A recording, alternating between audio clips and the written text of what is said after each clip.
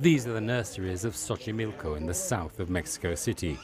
They begin to turn red halfway through the year when the poinsettias, or Christmas Eve flowers, begin to bloom.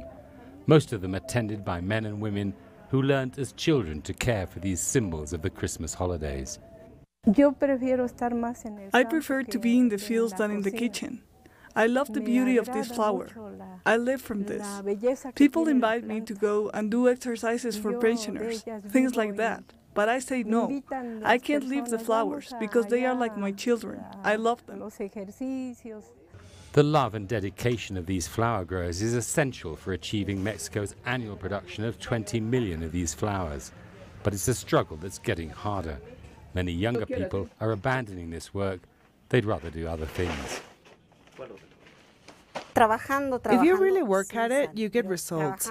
But you have to work hard to pay for the kids' schooling and what they like. But you have to work from sunrise to sunset to get the best quality. Some say that these poinsettias came from Guerrero State, others from Morelos. But there is no doubt they're 100% Mexican. These flowers bring us a lot of joy at Christmas. As Mexicans, we all enjoy what these flower growers produce. The flower goes by different names in different parts of the world. Easter flowers, parrot flowers, federal stars, crown of the Andes.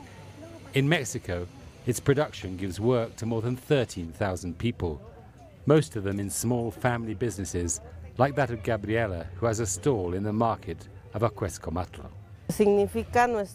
This is about our roots, our culture, our work. I have been growing these flowers since I was a girl, thanks to my parents who taught us.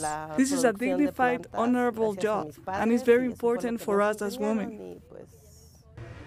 In 2018, Mexico's poinsettia producers exported 40 million cuttings to grow these ornamental flowers. Most went to the United States, but Mexican flowers also have a big presence in Europe and in Asia.